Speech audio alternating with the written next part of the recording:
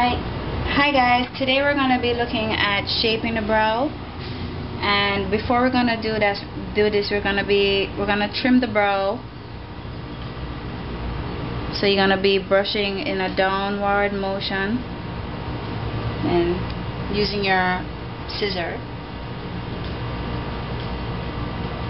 to trim along the edges here.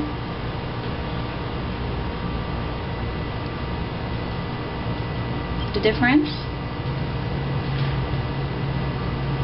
you brush down,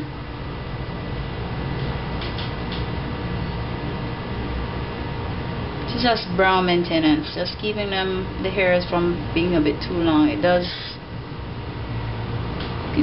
thins it out a bit to cut down on the thickness and the stray hairs. Okay, we're going to start to fill in Candy's brows. I'm going to use my wax. You can use your pencil or your powder. And you're going to start at the high point here with most of the product. Carrying it down to the tail, and you're going to make hair-like strokes like this. Just follow the growth of the hair. You want it to be most natural. So you're gonna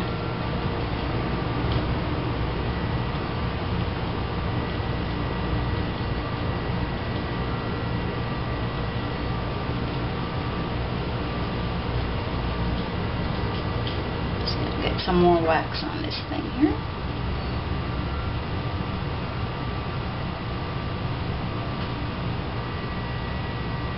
And every now and again you stop and you just check to make sure that you're getting the proper look that you want.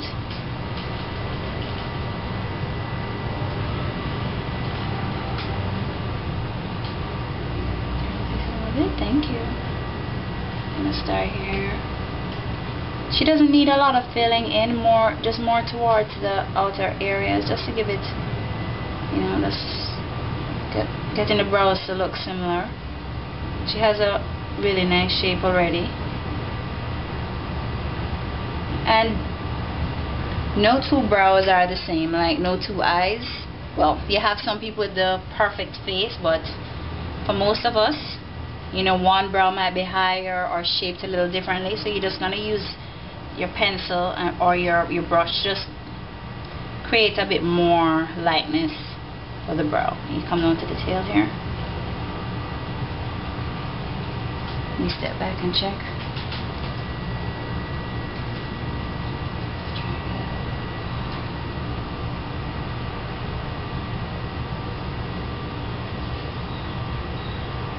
Notice the hair-like strokes.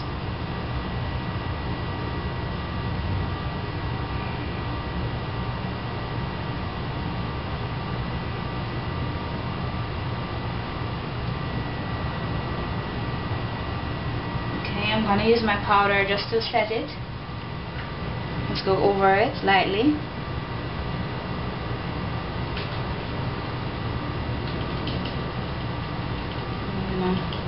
Show them the, see? Where the tail is.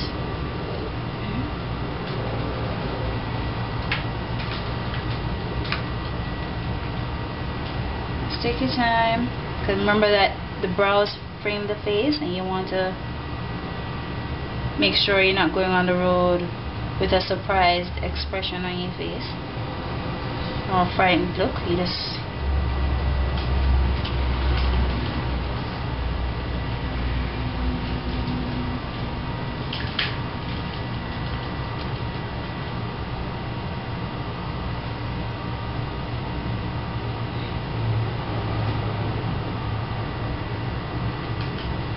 remember, hair-like strokes.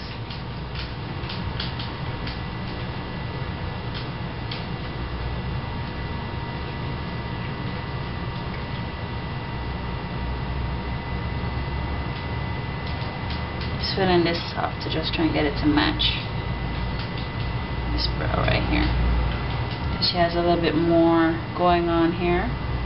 this brow is a little naturally thinner, so you just want to fill it in.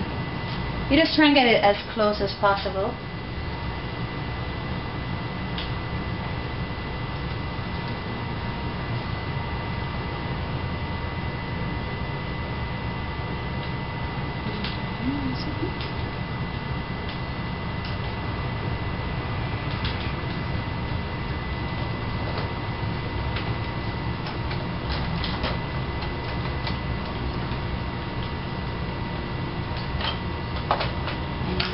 Your brush, you just work the product through it. Just brush up. Brushing it out just gives it allows the product to blend in more naturally.